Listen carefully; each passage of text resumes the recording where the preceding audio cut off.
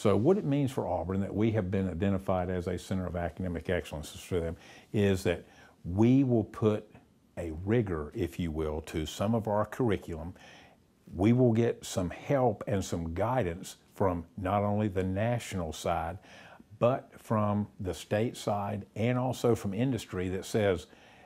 this is the type of skill set we need going forward. So it'll help inform and influence what we are producing, so that as our students walk out, they're able to walk out and be a contributor from day one, as opposed to having, as I call it, that vertical learning curve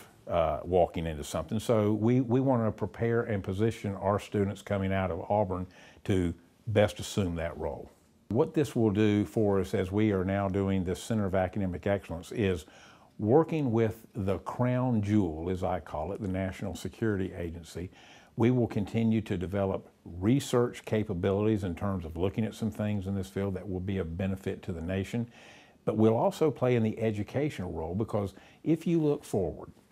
right now, depending on which, piece of paper you believe in, which report, we already know that the defense side of the house has said that in the next few years, they need anywhere between 3,000 and 5,000 cyber warriors. If you add industry to that, and those numbers are anywhere from 20 to 50,000, depending on which report you read, it's clearly a growth industry in terms of what people can aspire and look to become involved in. And as I said, at the end of the day, it's about protecting not only our nation in terms of some of the things we want to protect, but in our day-to-day lives in terms of what we do, in terms of how we protect our own information, how we go about protecting our critical infrastructure in this country,